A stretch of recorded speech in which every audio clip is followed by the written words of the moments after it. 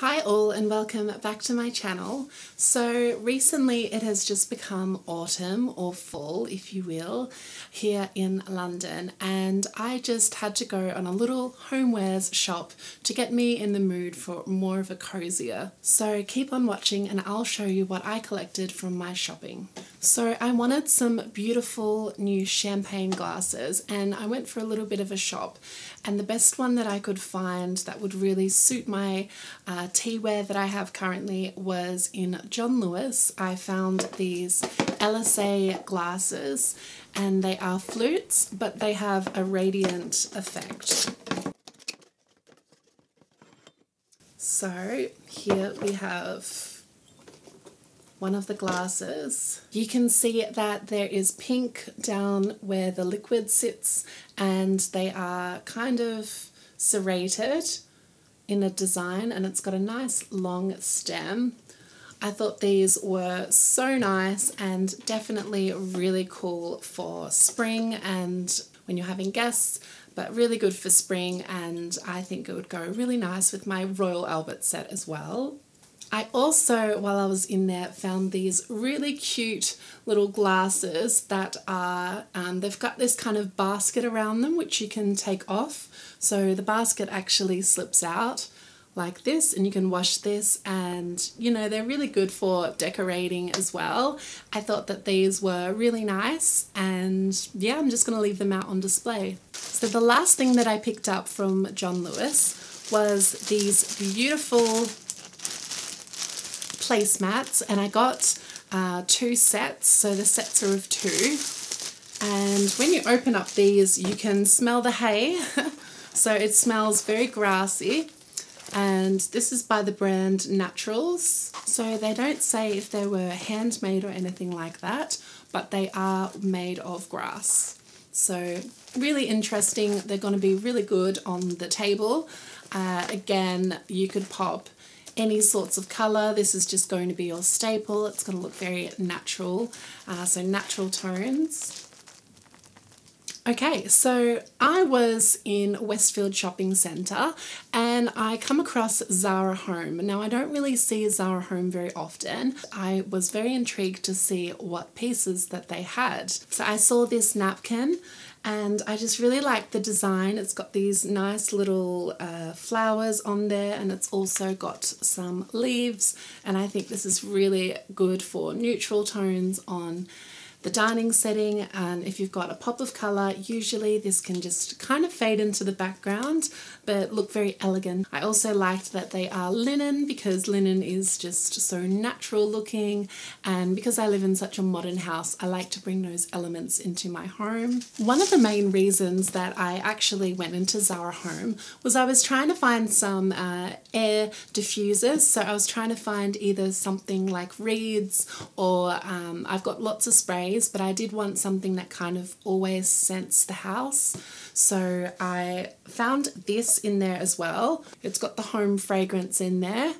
So previously I'd used a neon one and it was really, really good, but I wanted to try something different. So when you open up, you can see that the bottle is in here, and then you've got this lid and the reeds. I think the packaging is really nice for Zara. I thought I was really impressed when I walked in the store. It was very nicely presented, and this smelled really nice. So I cannot wait to pop this just in my entryway. When you walk in the house, you get that beautiful scent, and it always makes you happy to be home. So in this big bag, I have wanted one of these for so long, and I've just kept pushing it off because they are a little bit pricey, and I thought, whose business is it paying that much for something like this? When I tried it on, I knew that I would not regret it because it is something you'd use again and again. That is a bathrobe. Yes, the White Company have, in my opinion, some of the best bathrobes. They are just made so well, and they are so comfortable and oversized as well. So opening this one up. This one is really, really cool because it has a hoodie on it as well. So the hoodie will keep you really warm, keep your head nice and cozy, and dry your hair when you get out of the shower. And it also has a tie, Now I was debating between getting this one or the one that had the ribs all over it, but when I popped this one on, it just looked a little bit more elegant, and the sleeves have really nice details in them as well, and I thought that, yeah, this one was definitely a lot more nicer. I also like the piping that it has along the edges. That was really cool. So this robe was called the Hydro Cotton Hooded Robe, and it is in the size medium, and it's 100% cotton. So this is going to be my new shower buddy.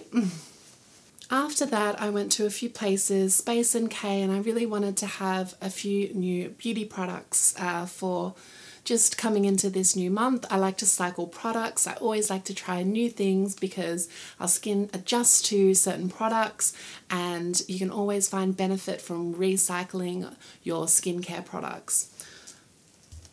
The first thing I picked up is something that I've had tried in a sample pot years and years ago, and I fell in love. My skin absolutely loved how it worked, and it felt so amazing after I used it. That is the Eve L'Homme Cleanser. Now this Eve L'Homme Cleanser is a little bit on the pricey side. It feels so luxurious when you use it. They recommend that you pop it onto the face to remove makeup and massage in, and then you use a muslin cloth to get rid of the excess makeup. It is such a good product. So inside they have a few packs of the muslin cloths, and this is really handy because they do sell them separately, but they're quite expensive. And of course you can reuse and rewash these ones multiple times. And then here is the product. This product packaging is so luxurious. It is beautiful. It's got a little tab here before you open it up, and the color in there is like this nice natural green. I still remember the scent. So it's got a very special ingredient in there, which the skin is very sensitive to, but there's a very small amount, and it gives you such a nice feeling when you're popping it on the skin. For me, my skin really loves it, but if you're a sensitive skin type, it might be a little bit overwhelming. And that ingredient is clove bud. So I will read what the back says. It says, Eve L'Homme Cleanser, warm a small amount of cleanser between your fingers and use circular movements to massage onto dry skin. Place the muslin cloth in hot water and wring out. Press the warm, damp cloth onto the face and hold for 5 seconds to open the pores. Repeat 3 times. So that is how you would use that product. In the little leaflet, I might be able to find the ingredients in here. Nope, never mind. They're not in there. They might be on the box. Let's have a look. Yeah, so it's got lanolin, it's got a little bit of alcohol, and it's got a little bit of paraffinum in there as well. And one of the really luxurious ingredients in there is eucalyptus globulus leaf oil, and then it's also got that clove leaf oil in there as well. I just love this product. It works so well for my skin when I used it, so I'm really happy to have it again. So I also went into the fragrance department and I found 2 new fragrances which I'm really happy to have into my collection. One of them is the Acqua Di Parma fragrance, and this is the Rosa Nobel fragrance. And this fragrance I've smelt before and I thought it was a little bit on the citrusy side, as a lot of Acqua Di Parma fragrances are, but I've smelled it a couple of times after that and I really did enjoy how it smelled. I thought that this is the perfect everyday fragrance. It's not offensive. If you overspray this fragrance, you will get lots of compliments. It is one of those fragrances that just smells very pleasant, but it's very finely done. And I do find that Acqua Di Parma have really beautiful fragrances, and I am very excited to have this one. So let's open it up. Packaging feels very nice. I would almost like to keep this little box. So it comes in a little cylinder like so, and then you have the product inside. I find that so gorgeous. I love the pink on the bottom, and it is so small. I'm going to give it a sniff. Okay, and I'm going to spray on this arm for this fragrance.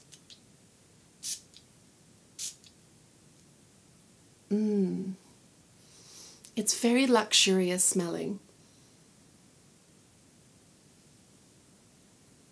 This is going to be so easy to wear. I'm one of those people who likes to wear floral fragrances all through the year. I have no rules or restrictions on what time of the year.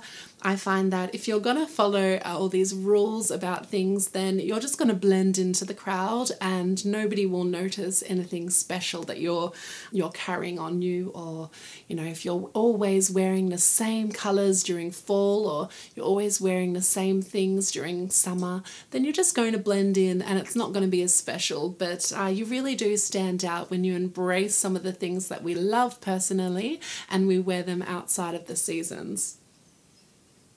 So as it's starting to dry down, it's got this beautiful scent to it. It is very rosy.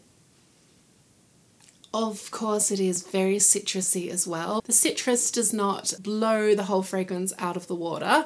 It is very subdued in the background.